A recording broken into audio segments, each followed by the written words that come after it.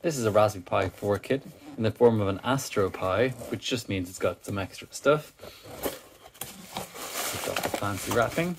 We've got the actual Raspberry Pi itself here.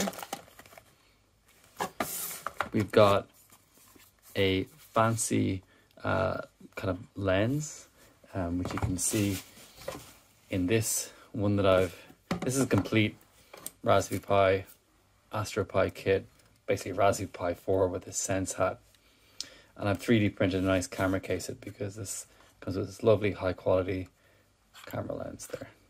So we're going to be basically putting this thing together.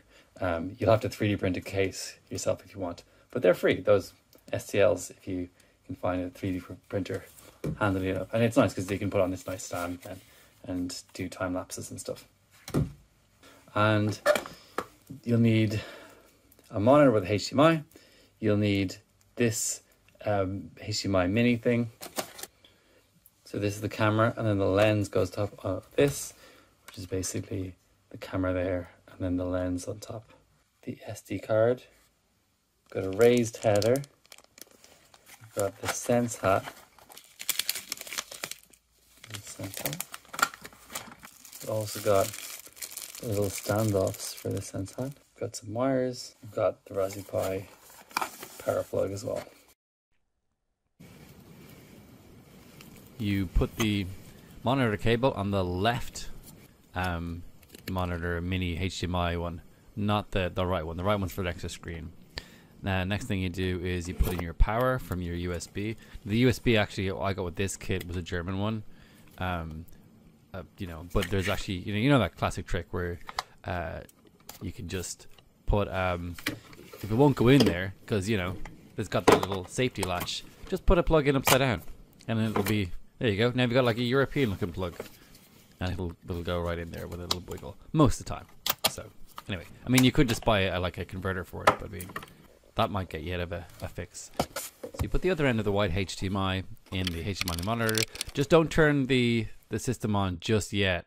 We need to do the Sense hat and all that kind of stuff. So this Sense hat comes with a little header there with pins that goes through it. It also comes with a much taller header which protrudes through and up and at the top, which allows you to put more sensors on top. See that one big long? It's a little bit finicky to get in, quite delicate, so just be careful when you're putting this guy in. Just do it slowly because those pins are very easy to bend.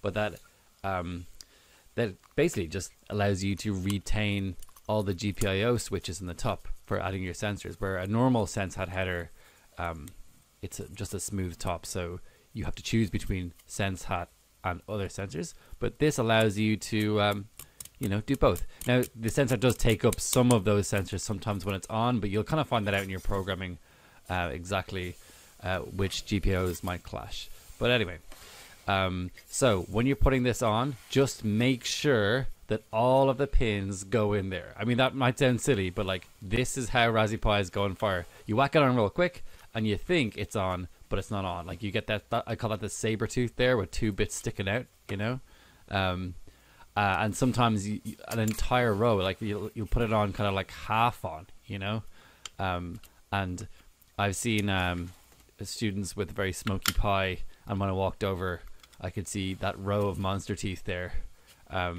just like that, and that's not obviously how it goes on. I mean, I know that seems like it's very straightforward, but I'm just telling you most common ways to burn a Raspberry Pi or for it to start smoking. Is that. So just make sure you express to your students, you take the time to put it on properly. Wiggle it down left and right. Wiggle, wiggle, wiggle. Don't push. That's always the secret. Just wiggle left and right. Same when you're taking it off. Make sure you don't just like pull or push on it. Just going to take a break from the Sense hat to look at this Raspberry Pi high quality camera. And the camera is just basically a thicker, better lens than the old camera 2.0. It's got a little baby screwdriver, but it connects just the same pretty much. So just be aware when you're opening this, it comes out only one side, and just be very delicate with it because it's quite heavy. There's a lot of weight in that, and that ribbon coming out of it is not very strong.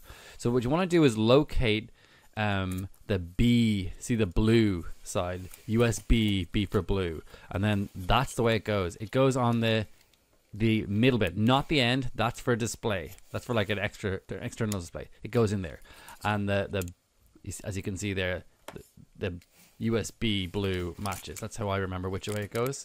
If you're not sure, just go on Google.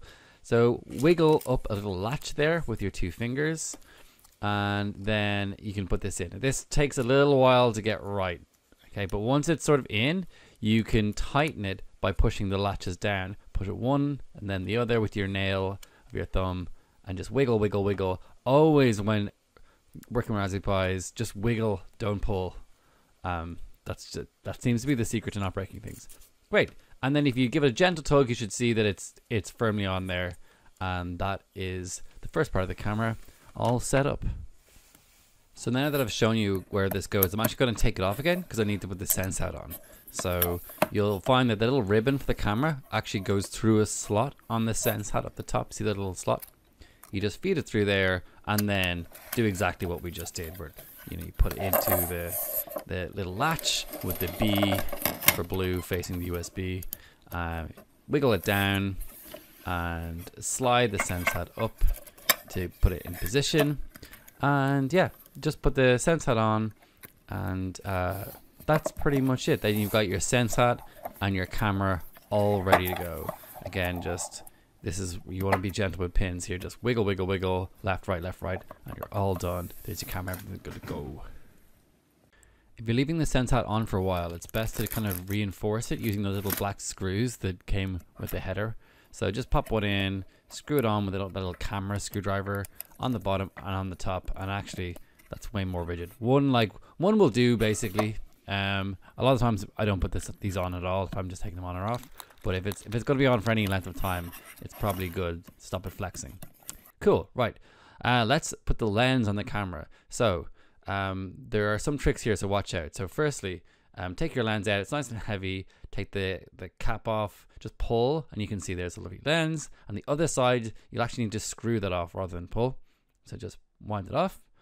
Now, or maybe it's pull, I don't know. Pull, get it off anyway. And then basically take the top bit off here. You can see there. Okay. Now, if you put that in, wrong.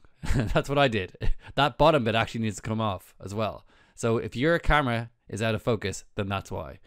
So put that bottom ring. It's because this is for a CCTV camera, not for Raspberry Pi necessarily. So that's surplus requirements. You don't need it. So yeah, just dump that. You're all done. Okay, so you can put in your SD card. The little micro SD card comes out of the bigger one. Put it in the front. Turn it on. And there's no power switch. It just comes on, and you'll see it booting up there. You can get an adapter or a power switch, but generally it just turns on when it's plugged in. So usual stuff here, putting in your you can set a password if you want. Default is Raspberry with a P, and the login is Pi. Choose your Wi-Fi network and locale. Just press yada yada. Just press OK to all this. Look for a VNC, which is the remote desktop connection service, which allows you to remote in. Just see the green light there flashing means it's working. So if your screen's blank and that's flashing, there's something wrong with your screen, not the Pi. Okay, so click on VNC and look for the IP address here, which is 192.168. something or something like that there. Okay, let's go to the PC and continue. Right, so to connect to the Raspberry Pi, you open up VNC Viewer. You click New Connection here under File. You type the IP address of the Raspberry Pi that you're trying to connect to. Now, that is displayed when you double click VNC icon on the top right on the Raspberry Pi. It says IP address. I can read it over there. It says 192.168.8.109. So 192.168.8.109. That's what it tends to be in home networks. 192.168. Generally 1 or 8, and then 3 digits. In school networks, it tends to be more like 10.1.161. whatever. But IP addresses. Right. I'm just going to type new Pi who this because I have a few different Pis. Press OK. Now I need to just either double click or right click to connect. and put in the password. The password default is raspberry. So I'm gonna say that like rasp with a P. I spent a good 5 minutes of my life trying to figure out a technical issue. Turns out I couldn't spell raspberry. Because you say raspberry. Where's a P? Anyway, there was a P in there for sure. So press OK. And even if you change the password when you first logged onto the Raspberry Pi, I find sometimes it doesn't like update or whatever. So click change password. It might work, but that's it. Oh, I hear baby.